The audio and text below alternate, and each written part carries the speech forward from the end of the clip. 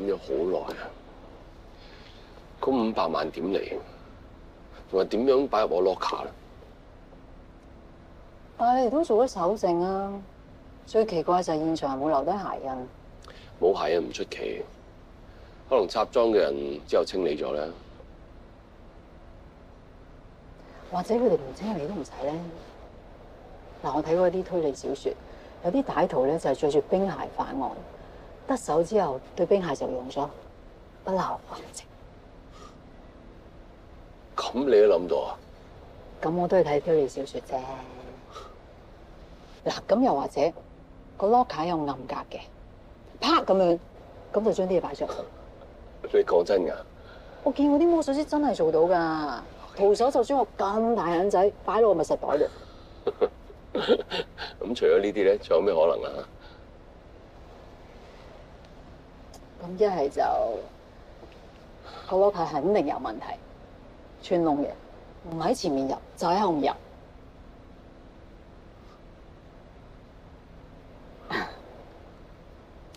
不過都冇可能啊！嗬，後面點入啫？唔係喎，走啦！咩啊？去邊啊？喂！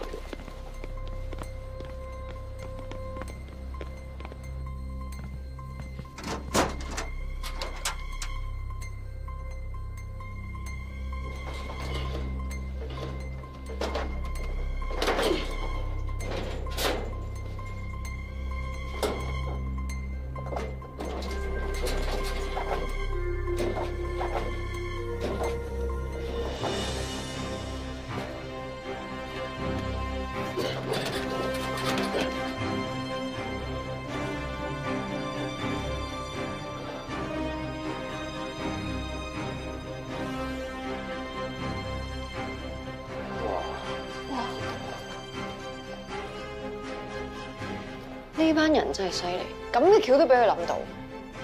哇！攞得500萬嚟屈人，梗係好諗過度過㗎啦。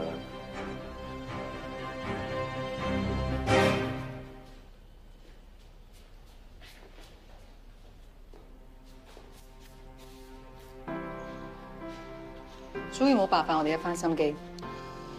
都係你犀利啊！喺牆後面插贓都俾你諗到。我都係咁啱撞啱啫。咁都撞得啱先得㗎。咁我真係有功勞啦。梗係。點多謝我先？又裝多餐飯。咁我差唔多。好，各位，辛苦晒喎。坐起先。點啊？問到啲咩？問咗啦，呢個單位放咗租2個月，係獨家盤。問過負責嘅經紀，佢話佢之前放假，根本冇人上過嚟。我都問過業主，佢哋都冇人嚟過。咁即係話唔會有其他人腳印咯。有料到。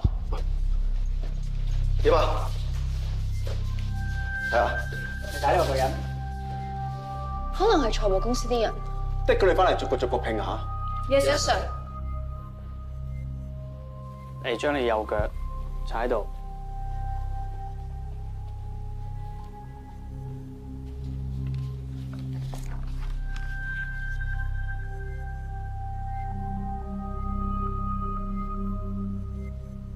OK， 踩一張紙。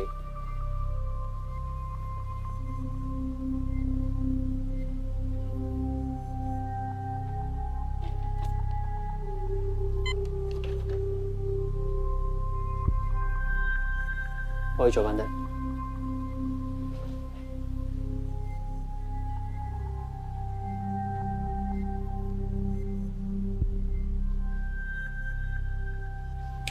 對比成功。呢2個鞋印，無論係大小同埋和諧程度都係一樣。我覺得個兇手好大機會係佢。陳德安都罪有應得啦。